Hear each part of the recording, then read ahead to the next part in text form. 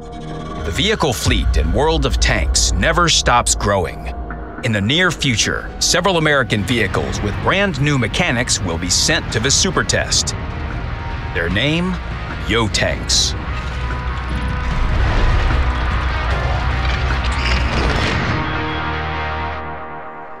In the 1950s, the American H.L. Yoh Company introduced tank concepts with non-standard configurations. Each project had rather unusual shapes. One of the main features of the vehicles was a reserve track that could be used if the main one was destroyed. They were never produced, but each tank was quite feasible, at least as a prototype. It was only a matter of time until such extraordinary vehicles appeared in World of Tanks, and they will be sent for testing very soon. The transition to new vehicles will start from the T1 heavy tank. Overall, the developers plan to add 5 researchable vehicles and 1 Tier 8 premium tank. The first among the newcomers is the Paulac tank. This is a transitional Tier 6 vehicle with no unique mechanics. However, the tank boasts a unique appearance, and it already gives you a taste of the whole branch. It's sort of a mix between a classic heavy tank and a medium tank. It also packs a fast-firing 90mm gun with good elevation and depression angles.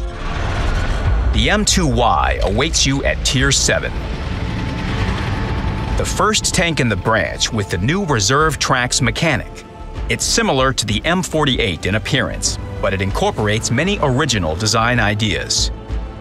An unusual crew placement meant the front of the turret could be narrowed, thus improving its protection. The following tanks developed this idea.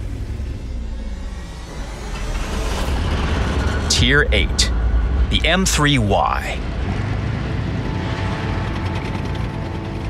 Here, the experimental engineering is even more obvious.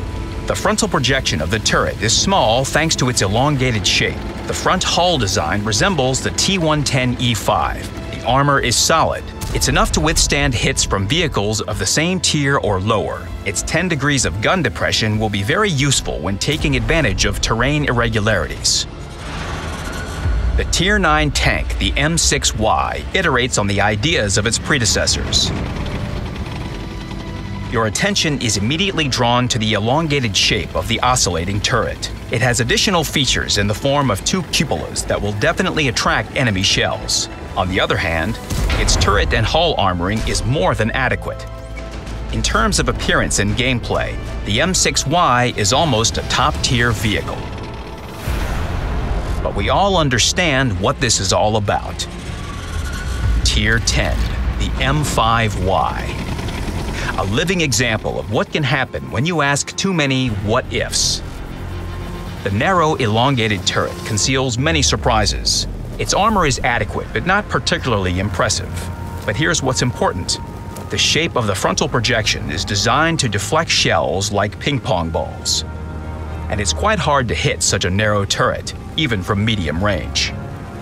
The M5Y also has something with which to respond. Its 120mm gun with great elevation depression angles means it can hold its own against many opponents one-on-one. The top-tier Yoh that crests over a hill looks a bit like who knows what. Seems like that's its character. And we haven't even talked about the reserve tracks yet, but that's for later. First, the Tier 8 premium tank. Considering the appearance of its researchable brethren, the M4Y actually looks a bit too normal. But this first impression is misleading. The premium is just as non-conformist as the other Yoh tanks. Its hull resembles that of the T110E5 with good armor and a distinctive skirt, but the turret is something else. First, it's cylindrical, which is not uncharacteristic of American vehicles. Because of that, the turret is protected equally in the frontal projection, even if you rotate it a little to the side.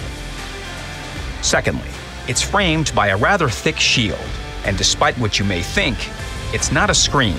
The shield and the turret are one and the same. That means if you hit the shield and penetrate the armor, you will cause damage. There is no way a shell penetrates the shield without causing any damage. The weak point of the structure is the commander's cupola, which sits on top. It's rather large, but it's not easy to hit from a distance. Another questionable area is the turret's rear that sticks out from under the shield. There is less armor there than in places protected by the shield, of course. Since the turret oscillates independently from the shield, there is a notch under the gun. This is a potential weak point, as there is less armor here than on the main part of the turret. But this small drawback is easily outweighed by the vehicle's advantages. The gun has great elevation depression angles, allowing it to take advantage of terrain irregularities. In this position, the weak point is almost invisible, and the M4Y itself is very capable. And most importantly, like most vehicles in the branch, this premium has a unique mechanic.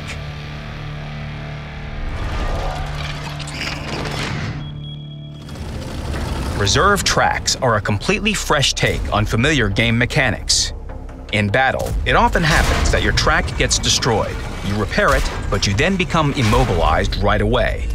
As a result, you lose a lot of hit points or even get destroyed. The Yoh Tanks are not immune to such an outcome, but they have an ace up their sleeve. Or rather, in their suspension. The new American tanks have a pair of smaller tracks in addition to the main ones. If you look closely at the tank, you can see them on the rear rollers. Those are the reserve tracks.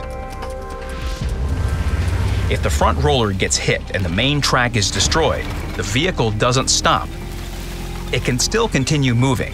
However, its movement speed is reduced a little. The initial super test settings decrease it by 30%. The destroyed track remains on the ground and returns to its place when repaired. It's a game formality, just like the ability to instantly repair a track on any other vehicle. If you lose another track on a Yoh tank, you lose another 30% of speed. But it can still turn and move forward or backward. To immobilize the vehicle completely, you have to destroy at least one reserve track, in addition to the main one. In this case, the tank will come to a stop and wait for repair.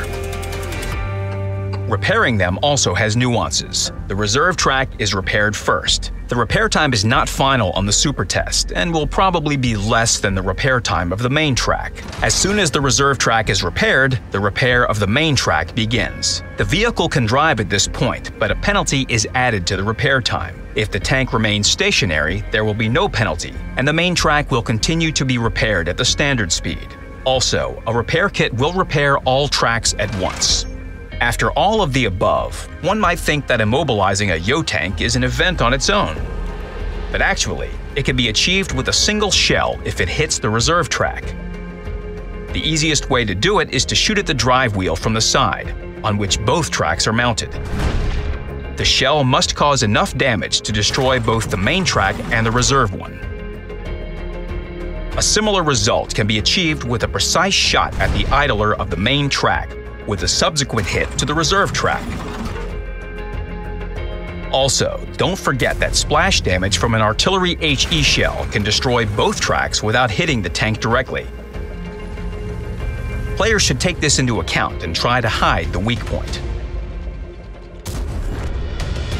Reserve tracks will potentially save you if the enemy decides to focus fire on your suspension. The ability to roll back behind a rock or a corner of a building when your track is destroyed gives you an extra chance to save yourself. At this point, some viewers might be thinking they can leave the repair kit in the garage. And that's not such a crazy thought. With a reserve track, you always have room for error. Yes, you can lose a track, even two. What's the difference if you have two more? However, you shouldn't rush to conclusions about the repair kit. At the very least, it repairs other important vehicle modules. A useful thing. Crew skills, equipment, consumables, and directives that affect repair time of other modules also improve the repair time of both tracks. And to make it easier to follow, all vehicles now have a new characteristic: suspension repair time. The Yoh Tanks will have two values, one for the reserve track and one for the main one. When hovering the cursor, you will see what affects this parameter and how. We talked about the principles behind the reserve tracks, but there are still many questions regarding balance. Which track should be repaired faster? The reserve or the main one? What should be the speed penalty? Is 30% too much or too little? How much should the main track repair be slowed down upon movement? Only the super test will give us the answers. We will test different ways to implement the mechanics, and we will start with the premium vehicle. Then the settings will affect the Tier 10 vehicle, and after that, the remainder of the branch. The Yoh Tanks are completely unique vehicles that will become a full-fledged part of World of Tanks in the future. Make sure you follow the news. After the super test, there will be more information about the American heavies that we can't wait to share with you. Good luck on the battlefield.